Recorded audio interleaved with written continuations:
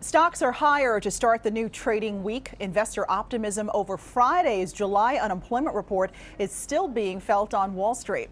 Shares of Best Buy are climbing more than 20% after founder Richard Schulz offered to buy the company and take it private.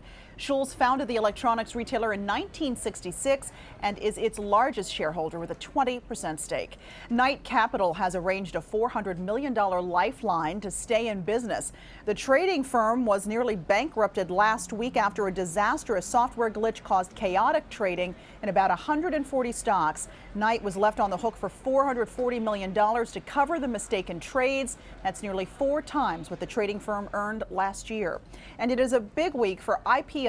One of the world's top soccer clubs, Manchester United from the UK, is set to make its stock market debut this week, along with the companies behind Outback Steakhouse restaurants and the Carl's Jr. and Hardee's fast food chains.